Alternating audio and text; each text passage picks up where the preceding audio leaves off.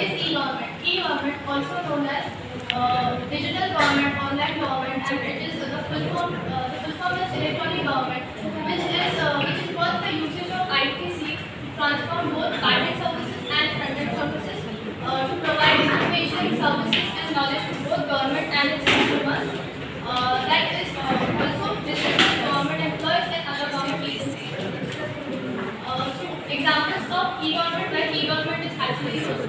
So, information of transaction provided online by local governments, citizens using the internet and website, and the places where e-government is right now used is India, especially Andhra Pradesh, Bangalore, etc., and other countries such as Hong Kong, Singapore, Malaysia, New Zealand, etc.